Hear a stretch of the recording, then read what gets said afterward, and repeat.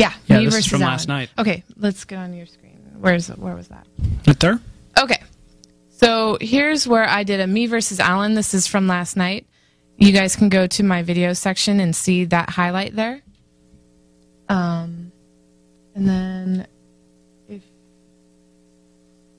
okay, click on following down there. Yep.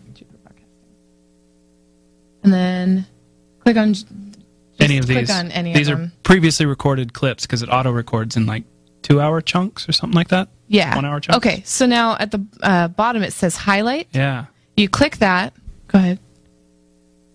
And then you move the green and the red arrows to highlight a specific section, and then to the right of it, once you have the times there, to the right of it, you give it a title and a description, and then you just click create. You know? Wow. Yeah, it's super That is extremely easy. I know. And then after it's done creating it, it provides you the link right there that you can either email to people or embed.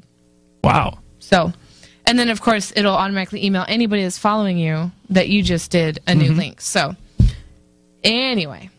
That's really cool. Oh, and you can type the times in. So if you're I think I've figured out how to get to this point too really easily. I can show people. First of all, well, give me 1 second.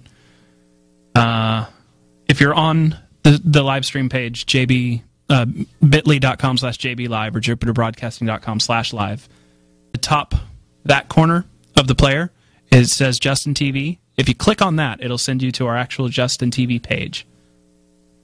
And underneath that, I think, is where you'll find the the previously recorded bits. Oh, okay. So then you can click on those, or you can go to more videos, and it should show everything. Just in 1 hour or 2 hour increments, and then you can click on any of them from here.